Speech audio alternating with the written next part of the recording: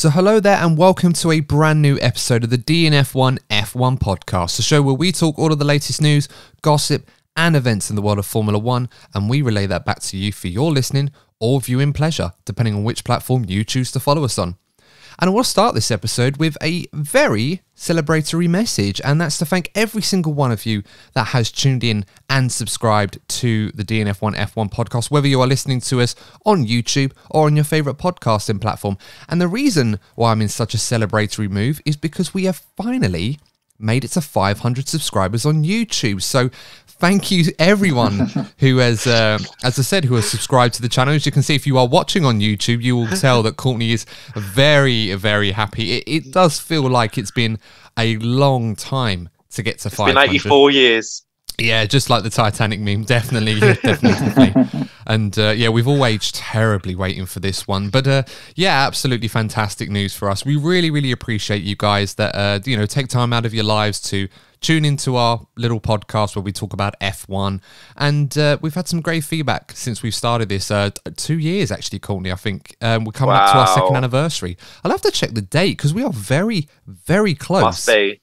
To when we started this 2 years ago, back in my old flat in Greenwich. So, dogs. Yeah. How do you know? Isle of Dogs. I do apologise. Yes, no, you are right. You are right. Well, it's kind of fair enough. It's on the island. Yeah, I won't be told otherwise. For anyone who lives on the Isle of Dogs or in the East End will know exactly what we're talking about. Everybody else listening around the world has probably gone off by now because they're not interested in the geographical part. But anyway, look, it's fantastic news for us, and we're really grateful for your support, guys. And of course, our next milestone will be the big 1,000. Of course, the only way you can help us to get to that, if you aren't already subscribing to the show, is to hit that subscribe button and give us a nice little like as well. I also want to send a big shout out, a big thank you to Tomo F1. Now, for those of you who don't know Tom McCluskey, I should say, a huge F1 YouTuber, one of the biggest ones going, who very generously added us or sponsored us as his mystery F1 YouTuber for his latest video. So I'll also leave a link to his latest video as a little token of our appreciation. So if any of you haven't heard of him, go check out his channel. It's a fantastic channel, really big fans of it. And once again, Tomo, thank you so much for offering your support to us. And we'd love to have you on the show in the near future, of course, 100%. When your schedule permits it. But all the gratitude and celebrations aside, let's get down to the main talking point of this episode. Now, we've been away for a little while. We took a little bit of a break for about a week or so, and there hasn't been too much that's gone on in the F1 world. Of course, we had the news about the sprint races and the changes at Alpine and Aston Martin that we sort of dived into. If you want to check that episode out, you can do. That was our most recent one. I'll leave a card for that as well. But now I want to talk a bit more in depth about the 2023 driver market. Now, 2022 hasn't even started for the F1 season, and there's a lot of stuff going in the off-season that gives us a bit of time to reflect on, obviously, the controversy that's happened in 2021, move away from that a little bit, if we can, and talk a little bit about what is going on in 2022, and of course, what we'll be talking about in 2023. Now, the driver lineup is a very volatile thing, I must say. Most seasons, when you get to silly season, usually in the summer break, you end up finding a lot of crazy stories and rumours going around in the paddock. Who is going to be going into what team for 2022 and 2023 in this case? And it kind of got us thinking that there's quite a lot of seats available for 2023. In theory, there are 11 seats that haven't been accounted for in 2023 yet. And while some of them might be tied down in theory by the driver that's currently occupying it, there is plenty of scope where this could change, whether that be at Mercedes, owing to what Lewis Hamilton's future is going to look like, and of course George Russell moving into that for 2022, how that's going to go. But then there are some other seats as well that you might not necessarily think too much about who's going to be in there. For example, Haas or Williams, where there's plenty of options for those teams depending on how things go. And of course, the eventual domino effect where there could be one seat that could potentially lead to a domino effect depending on who leaves it and who occupies it, and obviously going on then forth. But look, I've done enough to try and introduce this already. As you can see, for those of you watching, I'm joined by my co-hosts Courtney Pine and Lee Wallington. For the benefit of those listening to this podcast on their favourite podcasting platform, of course, thank you so much for your support as well. We haven't forgot you guys as well, but we're showing a lot of love to our YouTube community on this specific day. But I want to start this off by talking about each team individually. I think that's the best way to kind of go through with this. So we're going to, probably for the next hour or so, we're just going to run through all the teams and let's talk about the current lineups and see what options are available for 2023, depending on what happens in 2022. And guys, I want to start with Mercedes. Now, normally you'd think Mercedes going into the 2022 season 6 months ago, we probably would have thought after George Russell was announced that that was it for their driver lineup for the next few years, at least until Lewis Hamilton's new contract was going to run out at the end of the 2023 season. However, there are quite a few potential circumstances that could occur, perhaps as recently as the next month or so, that could change things quite dramatically. Now, I don't necessarily want to entertain this as something that I believe is going to happen, because I want to stress I do not think that this is going to happen. But for the benefit of this podcast, I think we probably should talk about the possibility of what would happen if Lewis Hamilton decides he's had enough and he doesn't want to stay in Formula One, particularly because of what happened at Abu Dhabi last season. Now, guys, I know we've talked about this already. None of us really think that Lewis is going to call it a day and say he's had enough of F1 and leave and he doesn't want to come back. But if, in the unlikely chance that he doesn't come back, it does leave quite a huge hole at Mercedes, one that they probably can't really fill at all with any of the available drivers to them in the short term. And I want to ask you guys your thoughts on this. Like, for example, Courtney, if Lewis Hamilton was to do the unthinkable and to hang up his crash helmet, and he's entitled to do so if he wants to, we should stress that under the circumstances, but if he does, what do you think Mercedes would do? Who do you think that they would look at potentially bringing in to replace Hamilton in the short term? I think ideally they would want to look at one of the drivers they feel might be more available in F1, like Pierre Gasly, for example. But as we know, it'd be very, very unlikely for that to happen. So I think the closest thing you look at is some of the reserve drivers in a Mercedes, shall we say, academy or setup. I think the first name that springs to my mind would be like a Stoffel Van Dorn, somebody like that, or maybe a Nick de Vries from the Formula E team, because they seem to be building quite a good partnership there. I think, there's obviously, opinions on a gap in quality between the Formula One and Formula E. But I think the dynamic at the Mercedes team with Van Dorn and de Vries would give Mercedes a couple of options if they were put into panic mode. I'm like you, Adam. I think if Lewis was to leave, we would have known by now. And I think, obviously, with the title of the video being about 2023, I do believe that this will be Lewis's last season. And I think that's going to cause a massive domino effect. So I think it's really good that we are covering this topic, because I think that the 2023 driver market is going to be a big one. Well, I mean, that is a big point. I mean, it's also possible, I think, as you rightly mentioned, that Lewis could just come back for this one more season and then win the World Championship, get his 8th world title, and then be done with it. He may not want to bother with Formula One beyond that. And there are some interesting options. We shouldn't forget Frederick Vesti as well in Formula 2, part of the Mercedes program, although at this point, I would say that's quite a huge jump to go from F2. Even if Lewis was to call it a day, today or tomorrow, and he didn't want to come into Formula 1 for 2022, having someone like Vesti thrusted into the F1 seat, arguably the most lucrative seat in the sport right now, I don't see that being realistic. All due respects to Frederick, he may be a Mercedes driver in the future, but I just think that's one huge leap too far for him. Lee, what would your thoughts on this be? In the unlikely event that Lewis decides to call it a day after what's happened at Abu Dhabi, who do you think are the leading contenders to jump into that Mercedes seat? And more importantly, who would you like to see jump into that Mercedes seat? Well, I would firstly just touch on what Courtney said. Courtney is obviously the main contender, I believe, would be Pierre Gasly.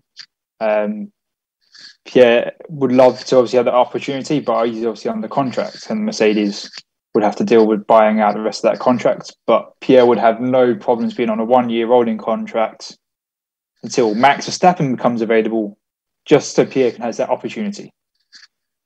He would not turn down a Mercedes drive if he could get that opportunity. And on the Stoffel Van Dorn aspect, I believe he's the reserve driver for Mercedes and McLaren. So he's probably more likely than De Vries, although I think Toto Wolff tried to get De Vries in the sport this year but failed. So that is the good emergency backups that Courtney obviously did touch on. But I do want to make clear, I don't think Valtteri would want to go back to Mercedes. Although obviously have the nice, hopefully, because we don't know, a race-winning car title contender. He's been wanting to have the security of a long-term contract, and which is one of the reasons where he is now, obviously at Alfa Romeo. But he don't want to go back for a 1-year rolling contract. He's been there, done that. And so I just don't think he'll be interested in that. So my personal preference would be Pierre if that came along. But yeah, that's as you both said. I don't think that will happen. That Lewis will walk away. Well, I mean, it does beg the question, doesn't it, with Valtteri Bottas? Because, of course, we should mention, whilst he has that medium-term deal with Alfa Romeo, that he's moved on from Mercedes after being let go in favour of George Russell, it does raise a very interesting possibility that, Mercedes could, if they needed to, potentially try and get Bottas back, because he's a guy that's familiar with the setup at the team. He's been there since 2017 when he replaced Nico Rosberg. And Toto Wolff, does manage his F1 contracts or looks after him in terms of that capacity. He helped get him into that seat at Alfa Romeo. He helped bring him into Formula One with Williams. He helped bring him into Mercedes from the Williams team to replace Nico Rosberg. So you almost feel that, in a way, whilst it seems very unlikely, Mercedes may be forced into a position where I think, well, for stability's sake, we may have to bring Valtteri in. And he might be the most realistic option. I mean, yeah, I can see the temptation of bringing in Stoffel Van Dorn being the reserve driver. It makes a lot of sense. It's a guy that was highly praised going into Formula One. It didn't work out at McLaren, for a lot of reasons, most of which I don't feel were his fault necessarily. And Mercedes, if they're going to have him as reserve driver, you'd feel that he'd be capable of jumping into that seat at a moment's notice. And I'm pretty sure that with the links to the Mercedes team in Formula E, I don't think it'd be very difficult to do that kind of deal, even if it's just a 1-year contract until a more realistic option comes up. Another driver that I think might be interested in that seat would be Esteban Ocon. And I think this would make a lot of sense as well. This is a guy that had been on the Mercedes books for some time. I still think he has connections to the Mercedes team. And again, another driver that Mercedes have wanted to bring in before George Russell came along. It does seem to be a deal. And let's not forget, it does not leave Alpine in a position where they can't really put anyone in, because, of course, they have Oscar Piastri sitting in their reserve position. A driver who should be on the 2022 grid should definitely be on the 2023 grid, and I really hope that he is. I mean, if he's not, something is wrong with F1 even more than it already is. But is there a driver that either of you could think of that you would like to see on there? And I'm thinking, some really crazy names. I mean, what about Fernando Alonso or Sebastian Vettel? Would Mercedes really entertain those options, and would they work for Mercedes? Sebastian Vettel, possibly. Vettel possibly. Yeah, because Aston Martin, obviously, we saw the whole tracing point thing a couple of seasons ago. There are links between the two teams, and also the German aspect does come into it a little bit as well. And I think it'd be nice to see Sab have one last go in his championship-winning car, or possibly his championship-winning car. But I think, like, if you're looking forward to like 2023 in particular, if or when Lewis does go, they are going to be looking at the likes of Verstappen, Charles Leclerc, because I think it'll be interesting to see how the dynamic at Ferrari goes. I'm not going to go too deep into it because I know we're going to go over the teams later. But hypothetically speaking, it could be a situation where Leclerc might be willing to go to Mercedes, for example. So I think they're going to go for one of the top drivers. Obviously, they're going to lose one of the best drivers of all time. So they're going to want to fill the void with one of the drivers who they expect to dominate the upcoming era. Well, I suppose the big question Mercedes would have if Vettel was on that list of candidates is the current Sebastian Vettel good enough to jump in the Mercedes? I mean, obviously, it's fairly similar to the Aston Martin, all jokes aside, although we are having brand new cars for this season. So the hallmarks between the 2022 Mercedes and 2022 Aston Martin probably aren't going to be as similar as we joke them to be. that is a question I think Mercedes would probably ask themselves in that scenario. Is Vettel capable of doing the job we need? This is why I entertained the Alonso idea, because for a 1-year deal, I just think that would be an amazingly fascinating prospect of Fernando Alonso jumping into that car, especially considering that, Alonso, Alpine may have reservations about, well, so not so much Alpine. Alonso may have reservations about Alpine long term and whether he wants to commit to them beyond this season. So an opportunity to jump into the Mercedes would be a priceless one. I mean, Lee, what do you reckon? Would you love to see Alonso in a Mercedes next season to replace Lewis, if Lewis was to go? Firstly, el plan nuevo. I'm sure Fernando will love that opportunity to get into that Mercedes. I personally would love Fernando to be in a championship fight again. He's a driver of the caliber to be up there. Obviously, we're presuming Mercedes is going to be in a position to fight for the championship. So we obviously don't get ahead of ourselves, because we could all be proven wrong come testing, and Mercedes is a dud. And no one wants to go there. But it's I hope that's not the case, because obviously they were obviously want Lewis to be fighting for the championship again. My personal preference. I mean, it'd be next level sandbagging, wouldn't it? Yeah. That would be something special. If our assumptions would be correct, then yeah, Fernando being in that car, unless Alpine, whereas we don't know, Alpine could have a muscle car, and that's not El Plan Nuevo, it's the El Plan, because that's going to be the best car. It's so many things we don't know, and like taking into obviously consideration here. But yeah, Fernando being up there, I would love that, to be up there fighting Max. We'll obviously, every fan has their favourite. But if you wouldn't put in skill and caliber, not in speed, just in skill and caliber, Fernando would be up there on anyone's list. So seeing him up against the new champion, just another battle of the generations that we obviously haven't had as of yet. Yeah, I mean, if we thought Verstappen and Hamilton was feisty, imagining Verstappen versus Alonso, I mean, I think you'd sell that as box office. Literally, pay-per-view would be an understatement of watching the fireworks in that battle. I want to entertain this idea as well. Let's say Hamilton, hopefully Hamilton stays in Formula One, at least for this season coming. There's always the risk that, Lewis Hamilton could absolutely destroy George Russell this season. I mean, let's not forget, George Russell had one out for Mercedes, one outing, I should say, and did an incredible job. Should have won the Sakir Grand Prix when he drove for them, and showed everybody why Mercedes thinks so highly of him. Well, a lot of F1 fans think so highly of George Russell, not just off his junior career. And he obviously had a pretty good 2022, got his first podium, albeit in the race it never really was, but then ended up being a race anyway. But I'm not going to take that podium off of George Russell. I don't think anyone else would either. So there is a lot of hope for George Russell in the hope that, he can learn from Lewis and perhaps cause him some problems in the way that Lewis caused Fernando Alonso problems when he joined McLaren in Formula One. And I think that's what a lot of people are hoping for to some degree. But there is also the possibility that George may, in a new environment, a lot of pressure, new expectations, may struggle to adapt straight away and may find himself in a position where Lewis comes in and absolutely destroys him.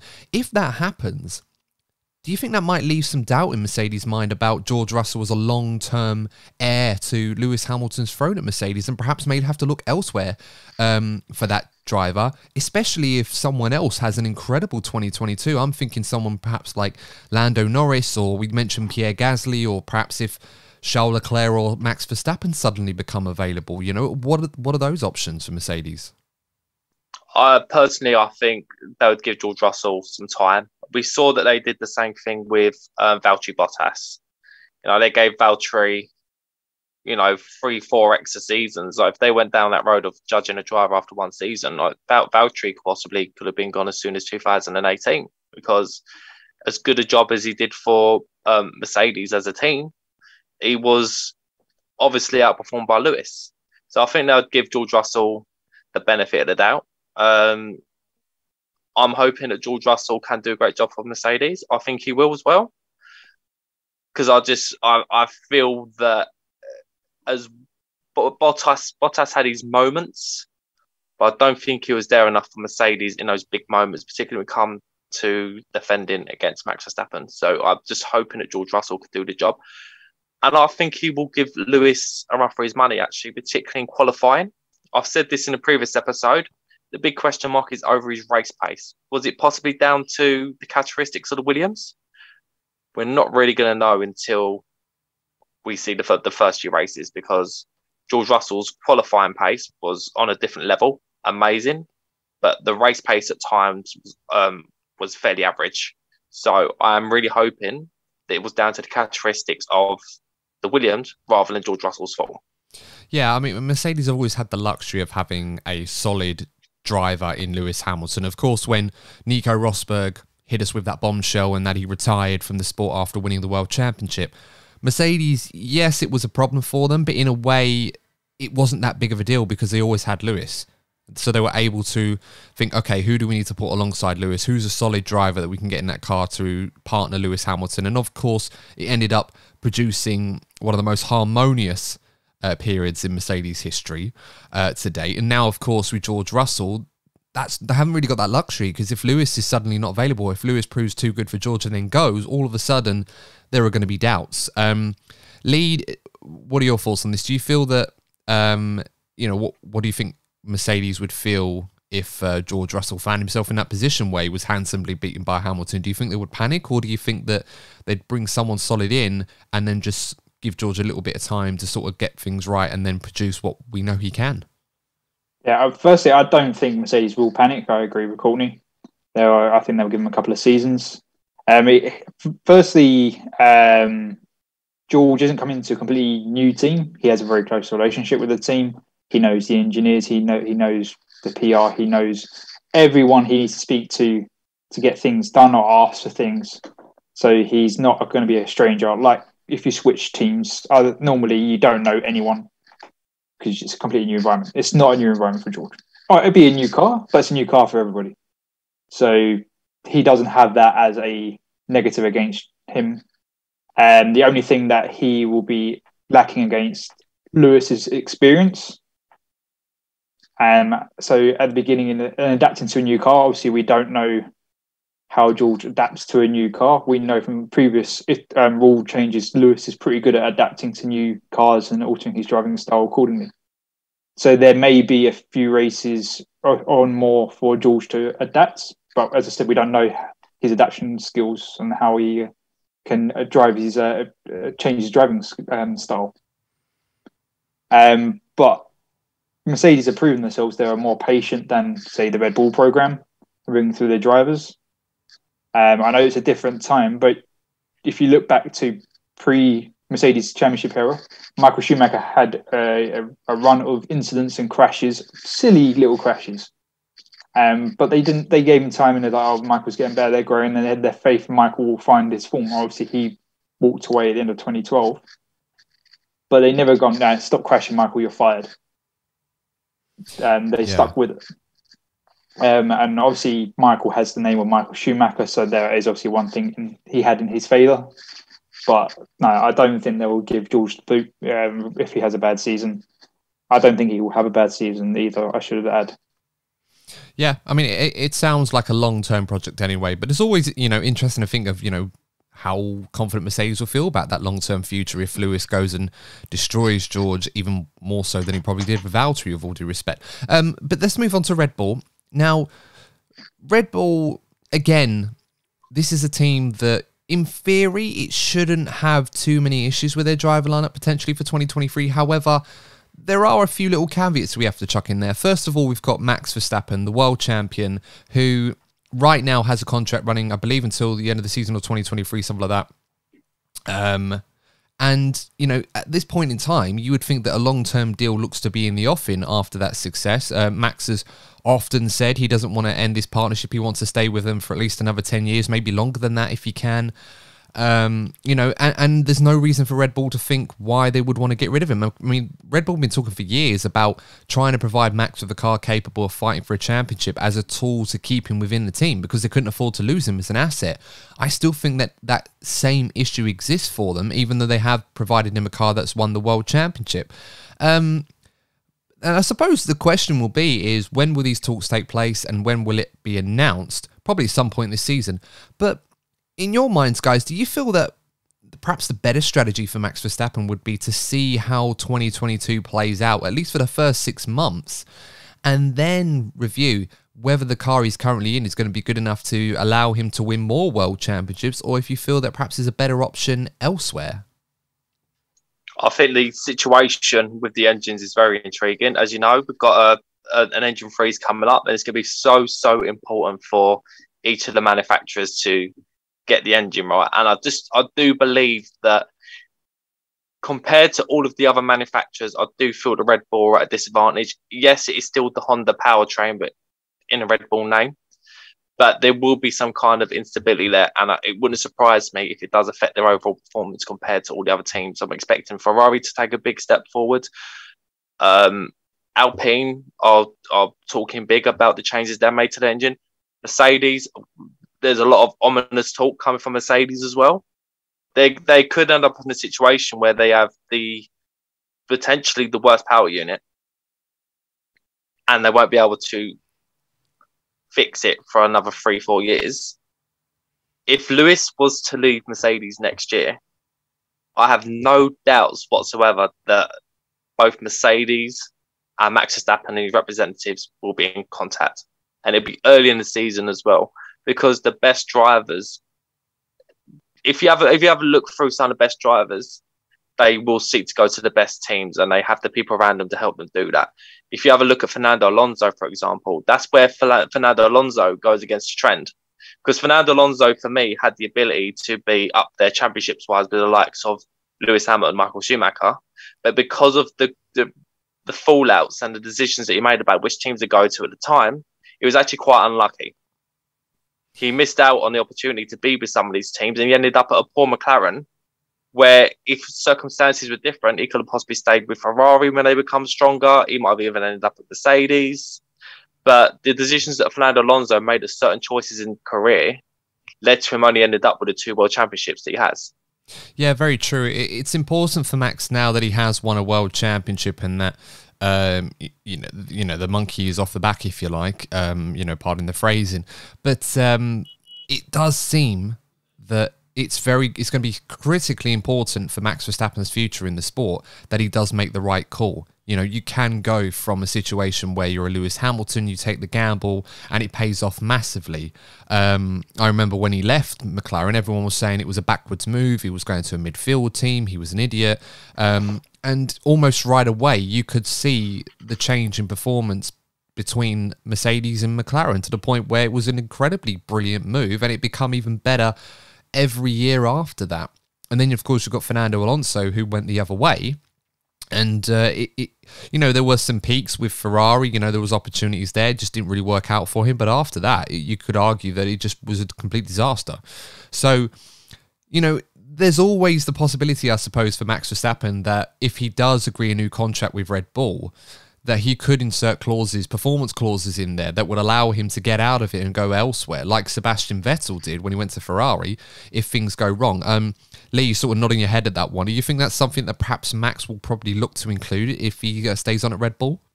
Yeah, I think he will have exit clauses. I think most top-end drivers have exit clauses because they're going to be stuck with a dud of a car.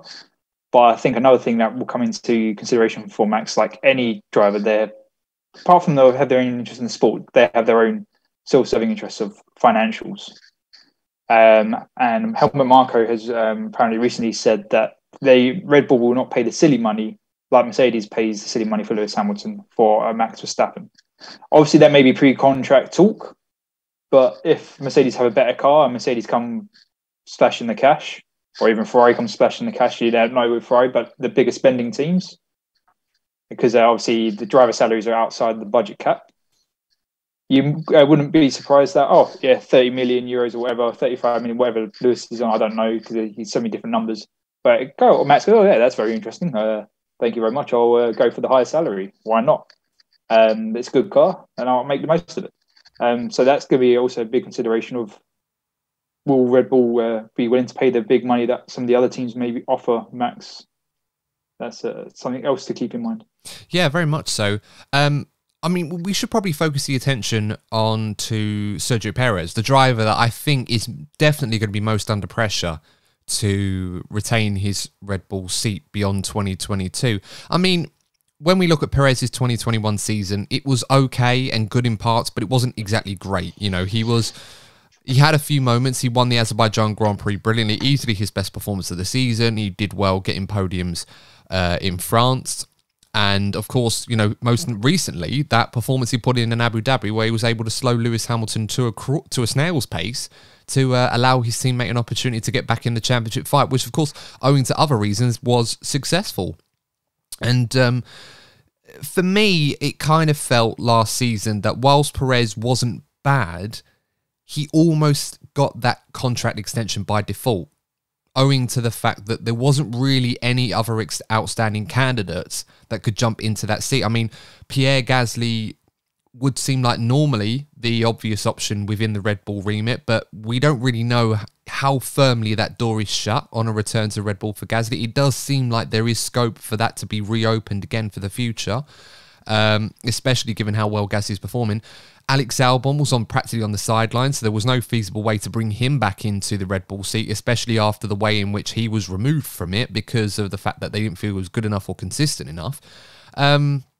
And then, of course, there was nobody in the Red Bull Academy that was anywhere near with an opportunity of going into that car. And, of course, Yuki Tsunoda as well. I mean, there is a very interesting dynamic for 2022 here, guys, where Red Bull could potentially have 3 candidates for that seat next season, or none at all. And in terms of, like, appealing options.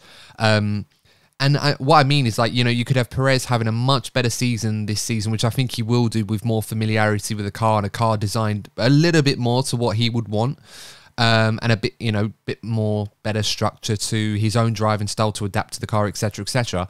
Gasly could have another phenomenal season. Alex Albon could do really, really well for Williams, and I do think Red Bull do want Albon to be the outstanding candidate if Perez does not perform for them. So it's going to be very, very interesting. I just don't feel that if Perez has another season like he did last season, that he will be at Red Bull beyond 2022. I mean, what do you guys think? Lee, do you think, what chances would you give Perez for staying at Red Bull next season? Beyond this season coming, I should say. I think Sergio's likely to be at Red Bull for 2023 all depends on other drivers and not on his own 2022 season. I agree with your sentiment that I think Alex Albon is Red Bull's preferred candidate of choice long term, especially of the tyre back in the Red Bull company as a whole. They would love to have a tyre driver in their car, and there's obviously that connection is still running strong, which I think was one of the reasons why Alex wasn't given the boot halfway through the season like Pierre was. So I think that's their preferred choice, and obviously I can't remember the actual length of Alex's contract, so I do apologise on that. But if it comes along and Alex has a great season or a couple of seasons, they may go, "Oh, Sergio, we'll give you another extension for 23, and then we're going to give you the boot in 24 because Alex isn't going to be good enough for 24." If Pierre has a stonker of a season, as you said, but if he gets outperformed by either of those, I think Sergio's bye-bye. Even if he has a great season, it's not in his hands at all. I think it's down to how Alex goes and Pierre goes, and also how much that door's shut for Pierre. Well, this is the interesting dynamic, isn't it? I mean, how firmly shut is that door to Pierre Gasly? I mean, Courtney, we've often said on this podcast that we think Pierre Gasly should be given another crack at a top team, especially one like Red Bull, where there does seem to still be some life in there. But do you share the sentiments with me and Lee on this one? Do you feel that Perez's future at Red Bull, regardless of how well he performs, I mean, we do believe, obviously, if a normal season, Verstappen will beat him handsomely, but do you feel that it could depend on how well Alex Albon performs at Williams, or do you feel that Perez still has it in his hands if he does a much better job, as we hope he does next season, that he could still be in that Red Bull seat? I completely agree with the pair of you with concern to Albon. I think Williams is one of the teams that anything could happen. And I think this, with the coming regulation changes, Williams could be one of those teams that could outperform what people expect. And that puts Alex Albon back in the limelight. I think that there's 2 reasons why I think it will be Albon if this happens. First of all, I think that the lad does have the potential to perform at a top team. He was thrusted into the Red Bull into that Red Bull very quickly. He did a good job at the time. Alpha Tauri, he did well with them, and I do believe that if he has that chance at Williams, I think he will be the best performer in the Williams. No disrespect to Latifi, but I do believe that Alex Albon is a step up from Latifi, so I think he'll have that lead role, which will be good for him. I think he'll have that confidence, and if he does well, Red Bull will be looking for him. And with concerns to Pierre Gasly, I wonder if Pierre Gasly would actually want to go back to Red Bull. Now, I know on paper you go, okay, the Red Bull is always going to be there or thereabouts when it comes to challenging for championships. But in my opinion, I don't think Red Bull treated him very well. I think his confidence was absolutely shattered. I've made it clear on this podcast many times my personal issue I have with how the drivers and actually how Red Bull in general is managed. I think it's actually one of the more toxic environments in the F1 paddock. Just from what I've become aware of, it might be completely different. We only see so much. But if I was Pierre Gasly, I don't think I'd want to go back in that environment. He's doing well at Alpha Tauri, and he could get options like the Mercedes or maybe even Ferrari in the future. I just think he needs to hold on tight because, in my opinion, I think he'll have better chances to make a name for himself at other teams. Yeah, definitely. We'll talk a bit more about Pierre Gasly in depth over his options when we get to Alpha Tauri. It's just kind of the nature of the Red Bull program right now. And again, we'll probably get into that a little bit more later on. Let's move on to Ferrari. Now, of all of the teams on the grid, this is probably the one that I think we're pretty much dead cert of what this driver lineup's possibly going to be in 2023. I mean, we've got Charles Leclerc on a very long-term deal, the longest deal in the history that Ferrari have ever offered any driver, even more than Michael Schumacher. And then you've got Carlos Sainz, who, on the back of an incredible 2021 season, despite having that 1 year left on his contract, it's widely reported and widely expected that Ferrari, if they haven't already begun negotiations on a new contract, will definitely do so this season for the medium term. I mean, we had Matty Binotto saying about Carlos Sainz before Christmas that he expected talks to commence with Sainz over a new deal for the medium term, and for me, it's probably the biggest no-brainer out there. Ferrari need to tie Sainz down to a new deal.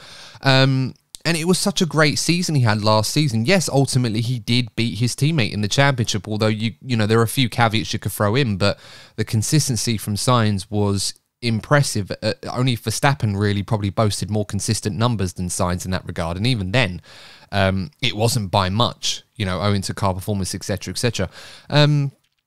So, that's kind of the dynamic Ferrari find themselves into. I guess you could say that Ferrari are in a very, very good position with these two drivers because, of course, they've got the driver in Leclerc who a lot of people have argued that is definitely in that upper echelon class with the likes of the Verstappens and Hamiltons. May not necessarily be on their level right now, but he can certainly live with them in equal machinery. And, of course, hopefully we'll see that this season in particular. But then you've got Carlos Sainz, who, whilst I've already mentioned his consistency, may not necessarily have the ultimate one-lap performance of Charles Leclerc. He might be a 10th off of that. I mean, how close do you think Sainz could get to Charles Leclerc in terms of that ultimate pace? Do you feel that, he could turn out to be the perfect wingman for Leclerc, or do you feel that perhaps there's more for Carlos Sainz at Ferrari than that? I personally feel that if Ferrari put together a strong package this season, I think we could see fireworks between the two drivers. Sainz has always had an air of confidence about him compared to actually a good number of the drivers on the grid, and I think in recent seasons he's proven why. I think he's finally getting the respect he deserves as a driver. But yeah, I just feel that if they put together a good package, I think the dynamic there will be intriguing, to say the least. But I do feel out the two, if anybody was to leave, it'd actually be Leclerc. I think Leclerc would be. I just feel he's going to be under a lot of pressure. I think Sainz is actually built in a way that when he came in the way that Leclerc came into Ferrari and sort of knocked Vettel off his perch. I do believe deep down that there is still that gap in quality that you've mentioned, Adam. Just to note, in those big moments, Leclerc does have that. But again, we're talking about a lot of hypothetical situations in this podcast. Sainz is capable of unsettling Charles Leclerc and becoming the main man at Ferrari. I don't think it's like very likely to happen, but it is possible. So I think you're right. I think Ferrari are one of the most stable driver lineups, but as we've seen a lot in the past, a lot can change in Formula One in a very short space of time.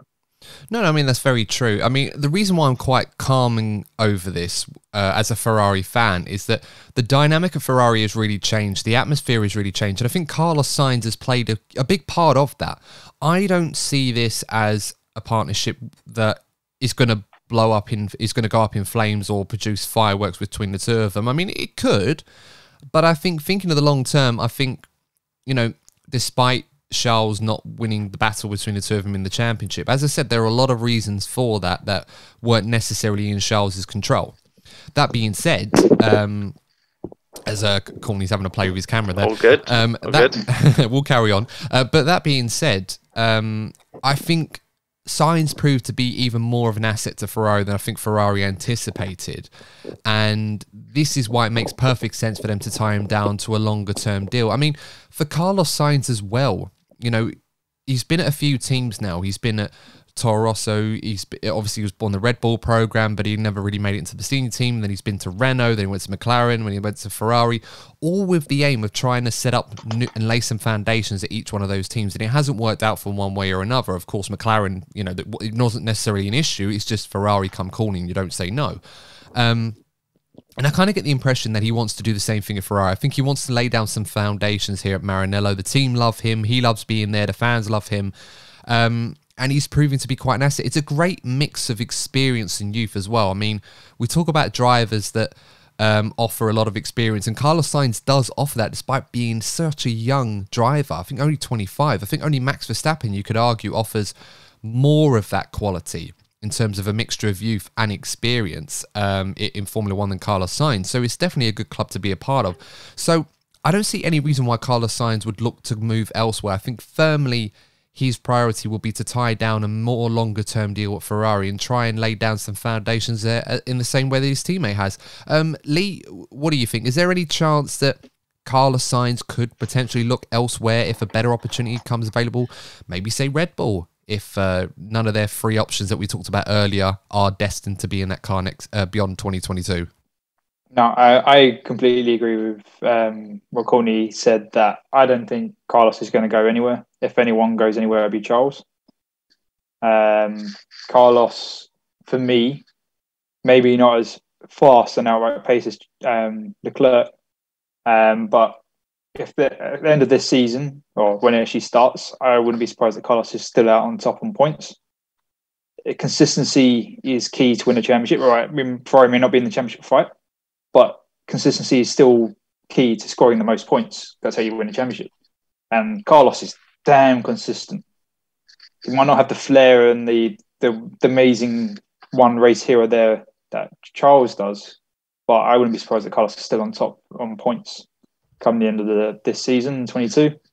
And he had no interest in going anywhere elsewhere. He wants a championship. All drivers obviously want a championship, but Carlos knows Ferrari's going to be the best opportunity to get that. So I don't see him going anywhere. So it's just me repping Charles Leclerc then. Okay, fair enough. Not a fanboy, I'm just passionate. Hey, got that one in there. But speaking of one of Carlos Sainz's former employers, McLaren, I think we should move on to them now. They've got Lando Norris tied down to a long-term deal that he signed last season at the Monaco Grand Prix. And of course, we've got Daniel Ricciardo, who has a deal up to 2023. Now, Ricciardo's a very interesting dynamic because when he signed for McLaren, it made absolute sense going from Renault to McLaren. Of course, he was linked to Ferrari as well, but Ferrari opted for Sainz. And I don't think many of us anticipated Ricciardo to struggle in 2021 as much as he did. I mean, yes, he did get McLaren's first win since 2012, albeit it was a 1-2 finish that we never really got to see him fight Norris over because Norris played the team game on that day. But even then, the second half of his season, despite that result, was not necessarily impressive. It certainly wasn't much of an improvement on the first half.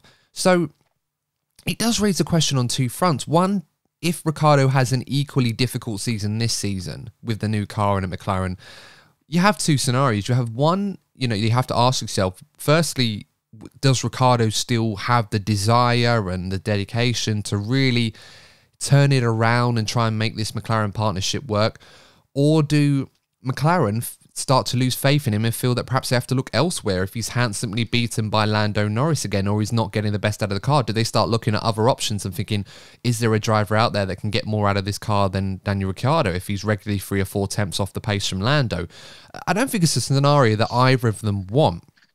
But based on what we saw in 2021, there has to be a few question marks that McLaren may have over, and certain reservations they may have over the Daniel Ricciardo that we're seeing right now, as to whether or not he's still got it. What do you guys think of this one? Courtney, do you feel that Ricciardo's under pressure to perform this season, and will McLaren look elsewhere if he's not up to speed?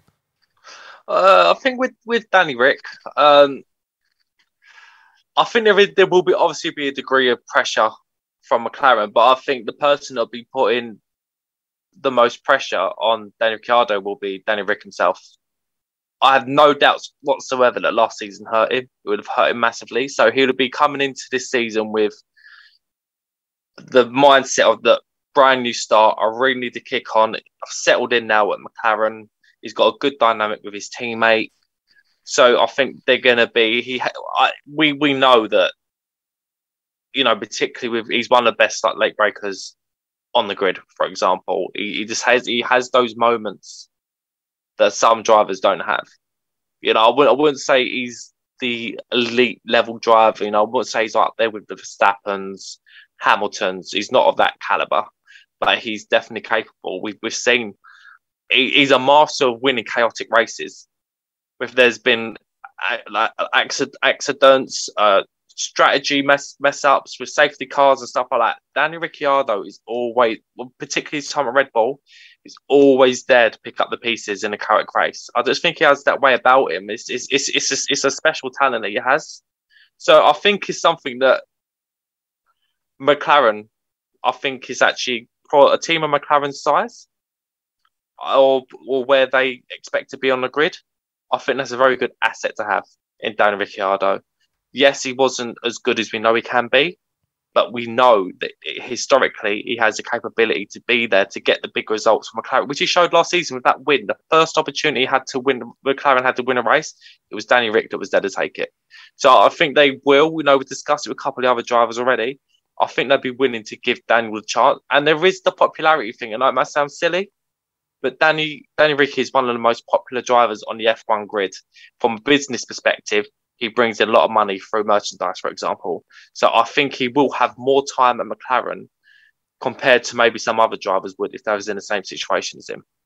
Yeah, I mean, this is going to be a big season for McLaren because, you know, since the Honda partnership in 2015, they went on a downwards trajectory. It's been very, very difficult. And they've only got themselves back to a point where in the last 2 seasons, they've finished in at least the top 4, you know, albeit third place in 2020. So, you know, right now, they're in a very, very good position where they're ready to jump to make that next step. I know they've been held back in certain regards, but it seems like the shackles are now being freed from McLaren. They have more license to do certain things. The car, obviously, is going to be brand new. There's a lot of facets into this McLaren project that do require both their drivers to be on top 4. Now, we don't have any reservations, at least not anymore, about Lando Norris. I mean, you know, maybe we're talking about this and it turns out Lando Norris is the best driver in Formula 1 and we're only just starting to see that now. We're just, you know, Daniel Ricciardo's unfortunately a victim of it. And, you know, possibly, but, you know, there's other answers. Who knows? You never know. You never know. It might be you chuck Lando Norris into a Mercedes Lewis Hamilton 2.0 and, you know, that you know, maybe that's an argument to have for another day. But you end up being in this kind of position right now where Daniel himself, now I don't want to put any words in his mouth, but Daniel himself has admitted that he's not really spent too much time on dealing with the technical aspects of this new McLaren. He's been more of a driver that's focused on being in the right frame of mind, driving on the seat of your pants and really using all that feel and the way of driving that only he can, as you mentioned, Courtney, late braking and pulling off those amazing maneuvers that we know and love him for, you know, really going for it. And because of the complexity of these former cars, it's been very difficult for him to adapt in that regard in a way that someone like Lando Norris, who is very much technically minded in F1, has been able to benefit from and the struggles that come from having a new car that will give you. So with these new cars being a little bit more simpler and hopefully, at least from an aero perspective, perhaps technology-wise, maybe equally difficult. Lee, do you feel that this is something that Daniel has to try and give a bit more consideration for, or perhaps needs to find a perfect balance around this, or perhaps something McLaren can help him with to have a better 2022? Because it does feel that last season McLaren were probably able to learn quite a lot from Daniel in that regard, and perhaps they need to mitigate those issues for him to get the best out of him for 2022, which could, of course, impact his future at the team. So firstly, I don't want to say I think this is a key season for Daniel. So he's going to have a lot of pressure from himself and probably from the team as well to obviously help him grow. And you're saying about the technically minded, as proven with, we're going to go to Lewis quickly on this. As our drivers, you drive by your sheer talent. But Lewis learned a harsh lesson in 2016 of technically minded can outwin pure talent, because he was being by Nico, who was very technically minded. So Lewis took that on board and paid more attention to the technical aspects of the car and not just the seat of his pants talent. So maybe on that note, Daniel should go a bit more technical minded to understand more of the car and not just on his pure talent. But I do want to add in an extra spanner into these 23 talks of Zach Brown has recently said if Pato O'Ward wants to drive in Formula One, go and win the IndyCar Championship. Obviously, it's another what if, but what happens if O'Ward wins the IndyCar Championship this year and Daniel has a terrible season? Well, Zach Brown's been a man to honour his word. He's done that with O'Ward giving the test. He's Daniel Ricciardo with his car driving the stock car. So that's another aspect to the 23 that potentially Daniel may be feeling, especially if O'Ward has a good IndyCar season or wins the championship. I mean, yeah, absolutely. I think it's very important to consider someone like Pato O'Ward at McLaren for the future, and Colton Herta as well, another driver that's impressing a lot of people. And of course, F1's been crying out for an American driver, someone like Colton Herta, so there's certainly options for McLaren, and I think they will be looking in that direction if Ricciardo underperforms this season. It's going to be a big year. I don't think it will happen. I think Ricciardo will improve this season, but there are going to be a few question marks if he struggles to adapt this season in the way that he did last season. Let's move on to Alpine. And again, this is one that it depends on so many different things, isn't it? Like between the teams and the drivers. I mean, Fernando Alonso is obviously the big one. He's the 2-year contract that he signed last season is up at the end of the season, and there's always been that question mark for some time now: is will he stay at Alpine? What level of performance did Alpine need to be able to provide him to stay? The big reason for him coming to F1 was with a view to how 2022 was going to go. Guys, I'm going to throw it out there. What chances, based on what we've seen from Alpine so far, what chances do you think, or what the chances do you think Alonso will stay beyond 2022? I think on a normal season, I would be dubious as to how long Fernando would stay with them. But we saw in 2009, I think that was the last one of, apart from obviously 2014, 2009, we saw such big changes and we saw a complete change. We went from a situation from seeing Ferrari and McLaren dominating to Braun, Red Bull, and sometimes even Toyota, particularly at the start of the season. So this is a massive opportunity for teams like Alpine to claim their stake in Formula One. And that's exactly why Fernando Alonso has come back. If Alpine were to fail, of course, I think Fernando Alonso would hang up his boots, let's say, because that was his last. This is his last chance to possibly have a go at a championship. I don't think Fernando Alonso is in Formula One just to make up the numbers. He's there because he wants to win more championships.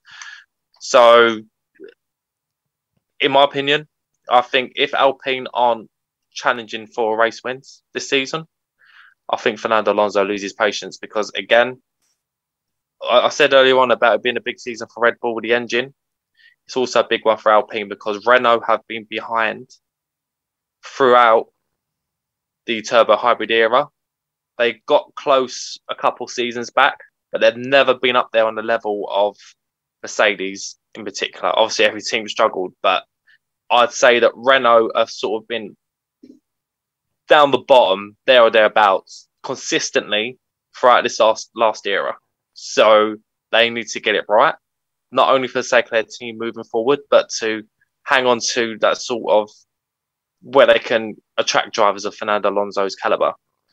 It's a big season for this team, and some of the stuff that's been going on behind the scenes with Alain Prost, that only unsettles. We discussed this before. That kind of unsettling at the top, as we know, even doesn't matter where you work in a management team. If you get problems at the top, that sinks down throughout the workforce.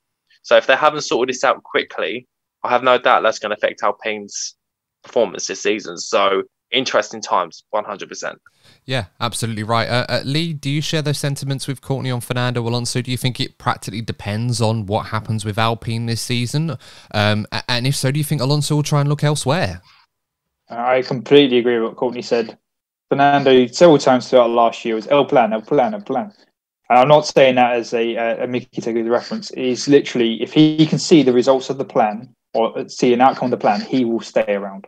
If he's involved in championship fights, if he's getting race wins, he will stay around. If he's, as Courtney said, he's not there to make numbers. If he's at the back of the grid, see you.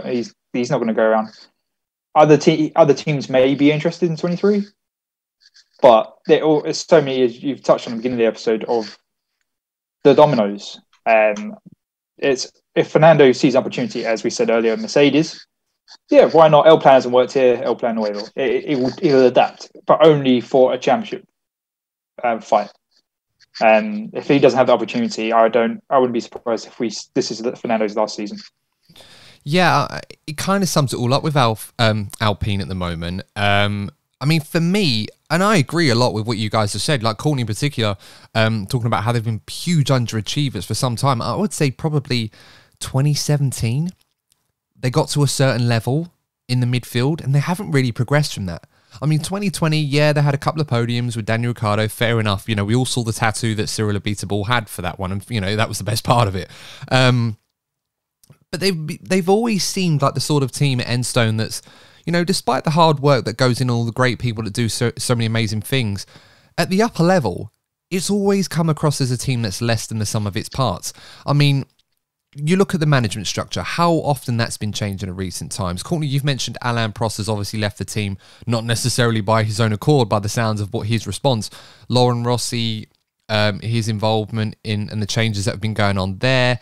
You know, Marcin Bukowski, Davide Brivio, you know, all the changes there. And then, of course, it will now be four different team principals in a number of years, when eventually, if Otmar Zafner is the guy to come in, you know, what does he do then? So for me, it's always felt like Alpine have just been going through this merry-go-round with this management structure that's gone back to the Renault days, and it's never really been able to find a structure that's been consistent, stuck with a task, stuck with a project, and tried to make some sort of tangible progress. It's kind of just whatever they've achieved has kind of happened almost by fortune of just where they are at the time. They've never been able to build on that. I mean, we look at the car this year.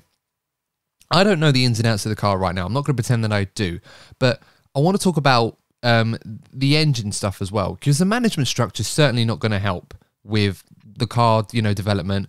And it's still tied down to the old regime, some of the stuff there. So that's still going to affect it, not necessarily in a good way.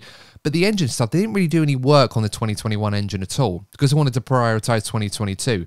And what I'm hearing rumours that they're already having issues with the reliability. They're behind schedule in that regard. And we're getting to the point where we're getting perilously close to the first two tests, one of which coming up at the end of February. Now, if I, an independent podcaster on Formula One, right, can see this and see issues already, surely Fernando Alonso can see issues on the inside. And as you said, Lee, talking about El Plan, this, that, and everything else, to say that Alpine's on the verge of something special and Fernando's going to benefit from it in the way that he did with Renault in 2005 and 6, I just don't think that's going to likely happen.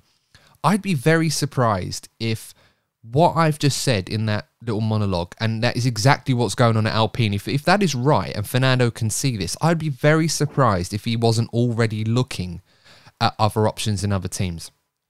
And then, of course, you've got the Oscar Piastri situation. You know, you've got him in the reserves, and Alpine are going to be desperate to not lose an asset like him. I mean, if I was a team like somewhere else at the back end of the grid and I wanted to get a driver in my car, he would be at the top of my list. if anything, I'd probably just have I wouldn't even have a list. I'd just have a name. It'd just be Oscar Piastri. Get him in at all costs. So Alpine cannot afford to lose him. So in terms of their future, I just don't think Alonso's future with Alpine in particular, not necessarily F1, is dependent on him at all. I think he's proven last season that he's a known entity, and maybe they may be able to provide him with a car that gets him regular podiums. If they can do that, that might be enough to tempt him. But I just feel that Fernando might be looking at other options elsewhere to see the viability of moving to a top team. I mean, if you're at one of the top teams right now, do you think there's a seat available for Fernando right now? I'm not sure. Maybe Mercedes, but again, it depends on what happens with Lewis. No, I think with the big teams, I feel that the main drivers that the big teams would be looking at would be movements between the likes of Verstappen, Leclerc, maybe even George Russell, maybe Lando Norris, for example, and then in coming years, the likes of Piastri. I think, as horrible as it sounds, it's just a true fact of life that Fernando Alonso's form is only going to dip because of his age. So this season could be a little bit like Lewis Hamilton. This season could be a case of last saloon for him. It doesn't matter how good you've been throughout your career. Unfortunately, every driver has their time. So I think this season's going to be a big one for him. Yeah, absolutely. Let's move on to Alfa Tauri. Now, we talked a little bit about this earlier when we were talking about Red Bull. And again, this situation kind of depends on the performance of their drivers this year. You know, both drivers have contracts for this season and not beyond that. You know, and they're both in completely different scenarios here. You've got Yuki Tsunoda, who had a few peaks in 2021, but was so inconsistent. His performance certainly improved a little bit towards the end of the season, but this is a driver that's going to be under a lot of pressure to perform and deliver. I certainly think he's got it in him. I think from what I saw of him in F2 and certain points in F1 last season, that he's certainly got what it takes to be a regular solid driver in F1. But then, of course, you've also got the issue that there are other drivers vying for that seat. I mean, Alex Albon is effectively on loan or trial, if you like, at Williams for this year. And again, if Red Bull don't feel that Albon is ready to go back into the Red Bull, they may decide to put him in the Alfa Tauri to replace possibly Tsunoda or Pierre Gasly. And then you've got the 5 F2 drivers in the Red Bull Academy. The drivers like Yuri Vips, Liam Lawson, Jehan de Ruvillard, Dennis Hauger, the F3 champion, and Ayumi Iwasa. You know, bringing those drivers in. So it does seem to me that there's going to be a lot of pressure on Tsunoda to sort of improve this season. And he's going to have to do it fast.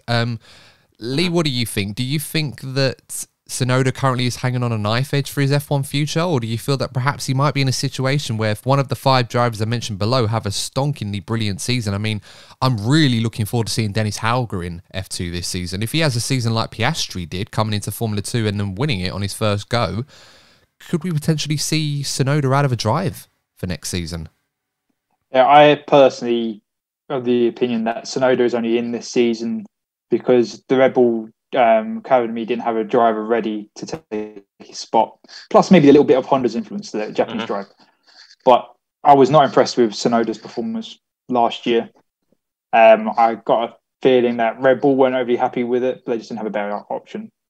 Obviously, there was Alex, but he ended up at Williams.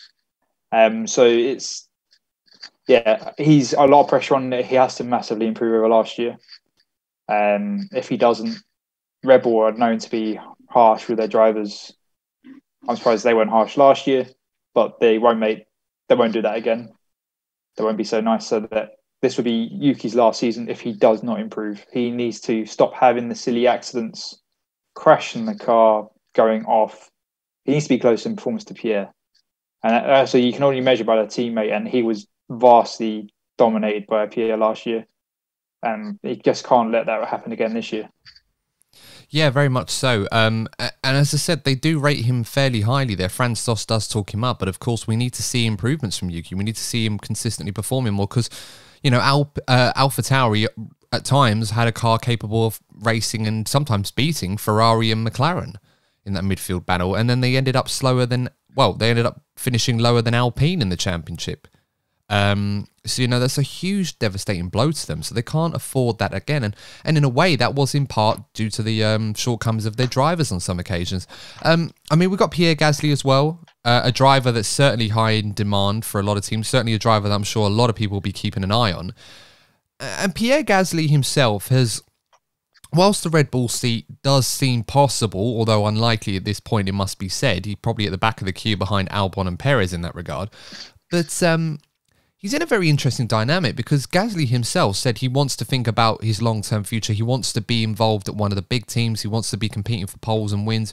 And based on what he's shown us, he has won a Grand Prix and he's very, very good at qualifying. So he's certainly up there in that regard. But he finds himself in an interesting dynamic where the teams that he wants, you know, the only teams that really are good enough for him are the teams that he wants to go to at the front. But then, of course, the teams that are below him, he's not really interested in, despite the fact that they're the ones that would obviously want to take him on in a heartbeat right now. So it's a very difficult scenario for him, but an interesting one nonetheless. I mean, Courtney, if you're Pierre Gasly right now, you were talking about this earlier, where are your thoughts on this? Do you hold out for a big team? And if that doesn't come, do you take a role at a smaller team for the time being if Alpha Tauri don't decide to keep you on because of the Red Bull influence? Oh, I think this year, I think Pierre Gasly is going to be like a meerkat. He's going to have his head up, looking here, there, everywhere, looking for opportunities, because I imagine that he wants a clean break from the Red Bull program altogether. You know, he's been there throughout his career, and as I said earlier on, I don't think deep down he's very happy with his treatment at Red Bull. He's obviously happy that Alpha Tauri gave him a chance, but he's still in that Red Bull family, and I think he would like to make a clean break. I think ideally for him, he would like to go to Alpine, given the French connection, but given the things that we've mentioned, and we know that it's pretty obvious that he doesn't have the best relationship with Esteban Ocon, that wouldn't be possible. I think, again, another big hypothetical situation, if Alpine were to, for whatever reason, move on both Fernando Alonso and Esteban Ocon, I would see a partnership of Oscar Piastri and Pierre Gasly at Alpine. I think that'd be great marketing for Alpine, great for Gasly. So that would be one of the options. The Mercedes will be an option if Lewis retires. I think they would definitely show an interest in Gasly. So I think there's going to be various opportunities. And I think also the performances, it all goes back to the big loopholes that teams could find. There could be teams that suddenly become the big teams, and these driver dynamics that we mentioned, they all change. So I feel that this driver market's going to be one of the most dramatic that we've seen in a very long time, and Pierre Gasly is going to be in the forefront of it. I think he really is going to be like a meerkat. It's actually quite funny when you think about his situation. Yeah, absolutely. I want to move on to Aston Martin now because I want to try and get through the rest of these teams, so we don't drag this on too long. Aston Martin's an interesting one because Lance Stroll is obviously going to be there for the long term. You know, it's his dad's team. There's absolutely no reason why Lance Stroll was going to be removed. He's a solid driver. His dad wants him to become a world champion. We'll see how that one goes, but let's put an asterisk on that one for the time being. Sebastian Vettel has got a contract up until the end of the season. Now, this is probably the driver, if I could think of one driver on the grid that I think is most likely to leave F1 at the end of 2022, it's probably Sebastian Vettel. That being said, I still think there is plenty of scope there to try and tempt him to stay. What are you guys thinking? Do you feel that this could potentially be Sebastian Vettel's last season? Lee, what are your thoughts on this one? I think it all depends on the car. Like they're touching on the Fernando, he's not there to make up the numbers. Sebastian's there not to make up numbers. His time of leaving Ferrari, he obviously questioned about walking away from the sport, but he decided that he enjoys racing. But he made it clear he didn't want to be there just to make up the numbers. And that still applies that as much as he loves Formula 1, because Sebastian loves Formula 1. I mean, the Formula 1 championship quiz that they did last year, I think he was the only one that got every champion back to the formation of the sport. In order, which is massively impressive. In order, yes. That's amazing, yeah. Anyone who hasn't seen that, I definitely recommend checking that out. I think it's Beyond the Grid when they do that. It's absolutely incredible. So that's a greatly impressive love for the sport he has. but he's a 4-time world champion. He wants to win races. He probably wants to win another championship outside of Red Bull just to prove that he can do it. But yeah, it all depends on that car that Aston Martin delivers. And obviously, we saw signs of Sebastian Vettel last year. So if obviously he drives great and we see more of Sebastian Vettel, he may find, this is how I used to drive. This is not obviously Red Bull, but this is how I drove at Red Bull, and this is I'm back. So it all depends on the car for me. Yeah, I mean, there is a lot to this because it's not necessarily just the team as well. It's how Vettel feels about his own performance. Yeah. Because, of course, there's a lot of things for Sebastian Vettel that would tempt him to leave Formula One. Interest, not necessarily in motorsport, but interest in his life outside the sport. And he's a very quiet, reserved person outside the sport. You don't hear a peep out on him, from him on the internet or anything like that. He doesn't have social media. But there are a lot of things that do keep him interested outside the sport. And a lot of what he felt last season, you've got that situation where he may feel that his own performance is not good enough, or he's not happy enough with his own performance, where he might decide to give it up. So it's a very strange situation. I think if Aston Martin provide him with a good enough car and he can perform with that, that's enough to definitely keep him in there. But it's kind of like comparing Seb to Alonso. All right, 6-7 years apart, both world champions, obviously trying to win perhaps one more for, like nostalgia purposes, if you like, or for their own personal reputation. But you've got Alonso, who's come back to the sport after a sabbatical. He's with Alpine. He wants to try and win a world championship, whether it be there or somewhere else. And it's in his nature where he's desperate. He wants to win another world championship. But then you've got Sebastian Vettel. Even though he's at the same point of his career, you could argue to a degree, despite the age difference between the two of them, his desire doesn't exactly burn as intensely as Alonso's in that regard. So you do have to question whether or not Sebastian Vettel would be happy just to call it a day. He probably would. But as you said, Lee, I think it does depend on the car. In a nutshell, well, if you flip it, if you like, Aston Martin are obviously going to be looking at Seb Vettel as well. They're obviously going to be wondering, is Seb the right man to lead the team going forward? Stroll's not the best benchmark for how great the car is. I mean, he's a solid driver, but they were looking to Vettel to be the benchmark for their own performance. And at times, it wasn't quite as good as it could have been. Yes, he got a podium in Baku. He should have got one in Hungary. Great performances on the day. But we didn't really see enough of them from Seb. So they might be looking elsewhere. And as I said, Fernando Alonso could potentially be a driver that Aston Martin might be interested in, or particularly Lawrence Stroll might be interested in bringing in a bit of star quality. But it's also a team that could potentially attract almost any driver with their project going forward. So, Courtney, what do you think? Do you feel that Aston Martin might be looking at options beyond Sebastian Vettel for this season, or for next season, I should say? Do you know what? I just want to go off on a slight tangent, right? When we're just talking about Sebastian Vettel, something just dawned on me, which is actually quite plausible. At the end of this season, we could potentially lose Lewis Hamilton, Fernando Alonso, and Sebastian Vettel at the same time. Oh, God. That's our generation, guys. That's our generation. And if all three of them go, I'm not gonna lie, I'm actually gonna be legit sad. Well, just aged 20 years sad. Now. That's the thing. That was our generation. Like them three race when they had similar packages and they're racing each other, amazing, top draw racing, and they would be missed. It'd be a real shame.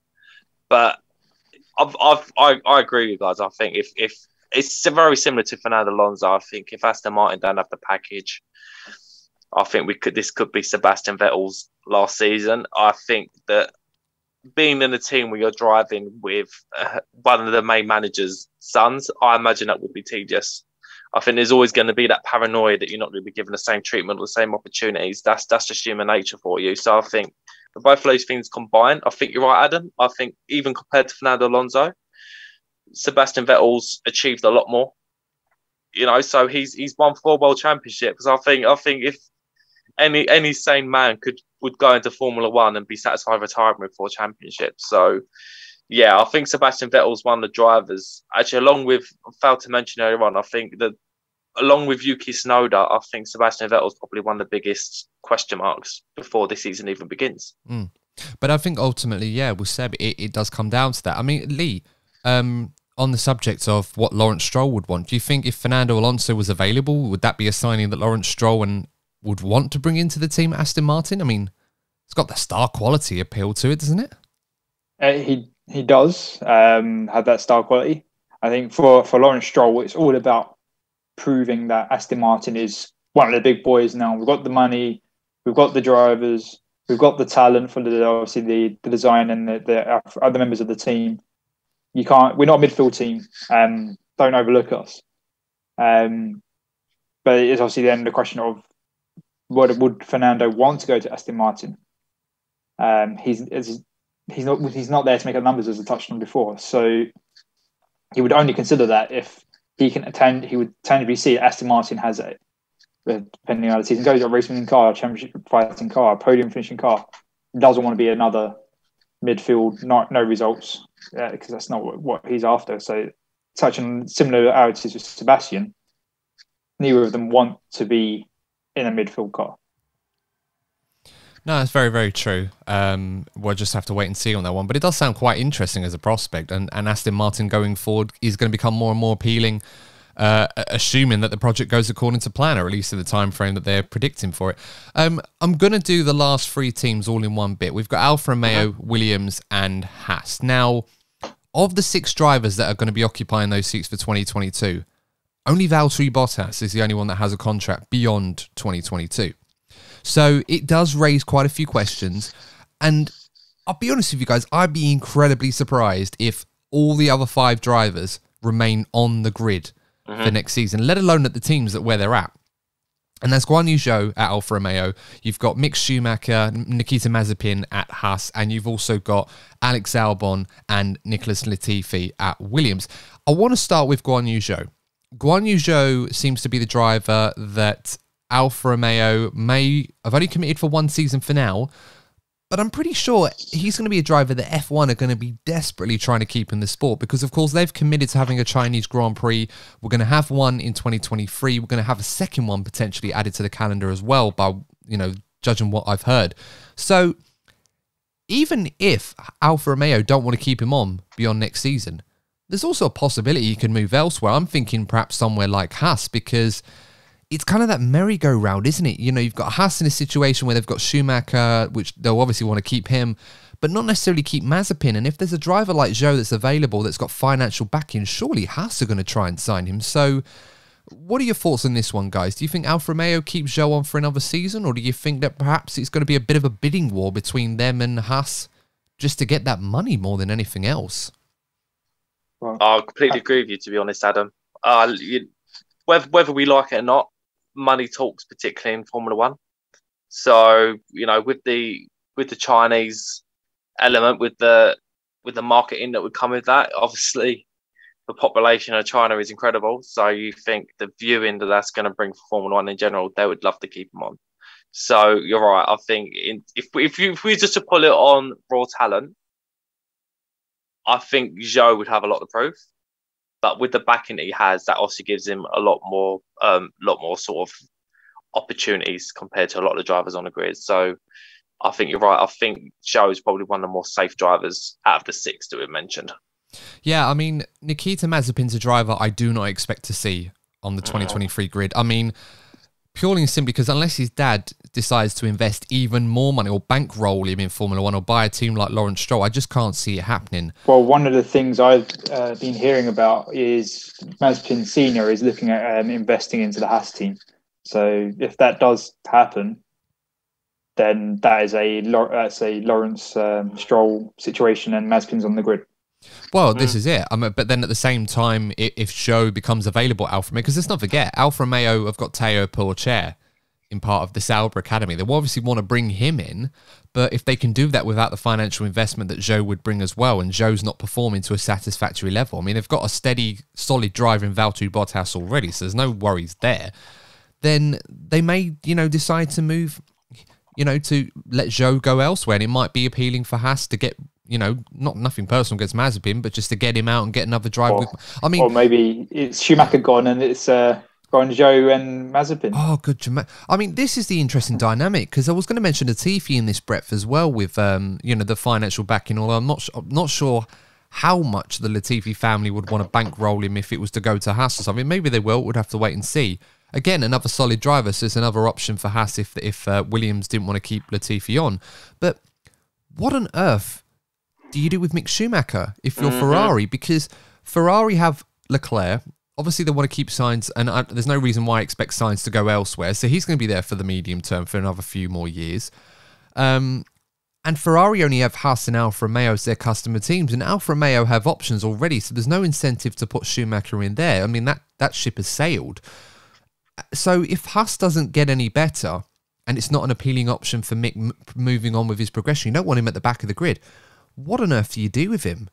It doesn't seem like there's really any other seat available. The only hope for him is that Haas improve to a point where they're solidly in the midfield, where Mick can continue his development, because Ferrari aren't going to want him at the back of the grid if they can help it.